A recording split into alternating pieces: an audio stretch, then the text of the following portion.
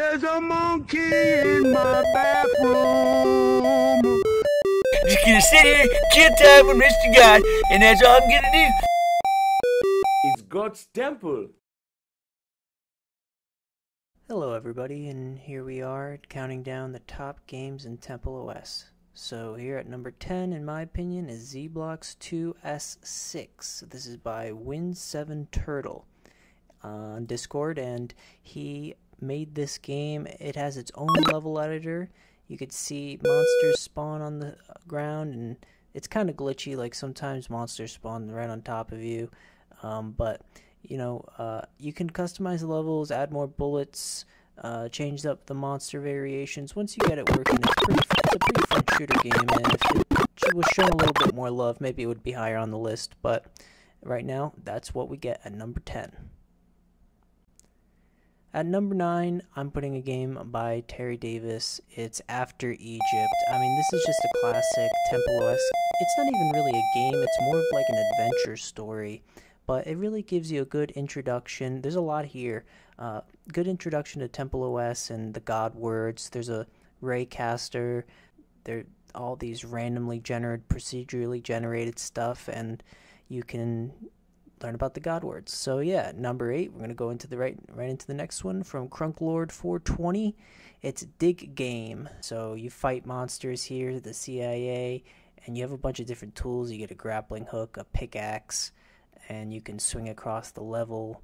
And there's a shot mechanic too, so you can mess with the level editor here, but I didn't have too much experience with it, which is why it was only at number 8. But at number 7, we have Castle Frankenstein Part 2. So this is an edit from Tinker, the same person who made TinkerOS, and this is just a updated version of the Castle Frankenstein code by Terry Davis, and it just has some updated controls for more precise movements, power-ups, added sound effects, more monsters.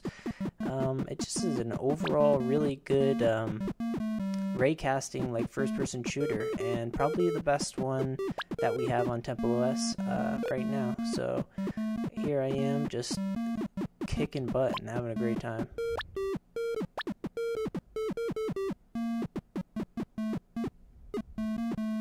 I don't have much else to say about this, but it's just a lot of fun to shoot these guys. And they added some death animations too, which is pretty cool. So at number 6, I actually have a game by Nroot, Fiend, and me. I also helped code this game. I think this is like kind of a better version of Room. I mean, you're not racing another car here, and there are a lot of glitches. Like here's a glitch where you can at the beginning, you know, just get infinite pizzas, but you're supposed to deliver the pizzas, and it's a lot of fun. I got like a score of 800 if I was doing it legit, but you know, it's got some randomly generated land here. You can just skate around and have a lot of fun. But at number 5, we have Wordle by slendix. So this is just a TempleOS implementation of the popular New York Times Wordle game, and this is just a great game to have on TempleOS because it really makes use of the God word vocab list, and it's you know, simple, good graphics. The font is real nice and simple, and I'm not very good at Wordle, but I did end up getting the right answer after some weird guesses. Number 4, we have the Oregon Trail. This is also on TinkerOS, modified by TinkerOS. It was originally from 1975, the Minnesota Educational Computing Consortium.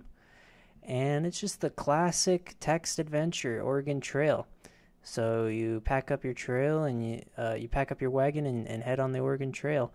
And what's just cool about this version of it is that when you die, it generates a random verse for your tombstone, so that's pretty cool. At number 3, we have BattleLines. Now, this is probably a controversial pick because it's kind of hard to control this game, and it might be frustrating at first, but it's basically like a really simple version of Warhammer. If I had to describe it to someone, you gotta force these people with your mouse to go and kill the other opposing team, and you basically have to encircle them, and it's just a really fun to figure it out and set up different battlement formations. It's just a really fun game. So that's why it's number 3. And at number 2, we have Blaze It FGT 2. This is a remake of the first game.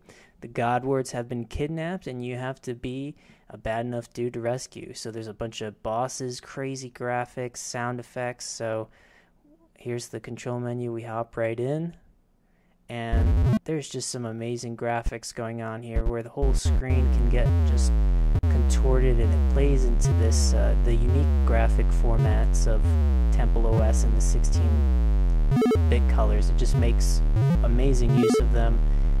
This is just, you can see here all the cool screen effects that are going on. This is an amazing game to play if you ever install TempleOS. And number 1, what could it be? It could literally be anything.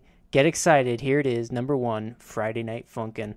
So Friday Night Funkin', you thought WinTurtle was done. No, he came back with a vengeance, and he made this awesome TempleOS implementation of Friday Night Funkin'. Now, I gotta be honest, I've never played the original version of the game, but this is a great implementation. It's a great rhythm game. It's a lot of fun, and it even comes with a level editor. So if you want to make your own God song and put it into this game, you basically have your own, Dance Dance Revolution in TempleOS. So that's what, it's number 1. Thanks for watching.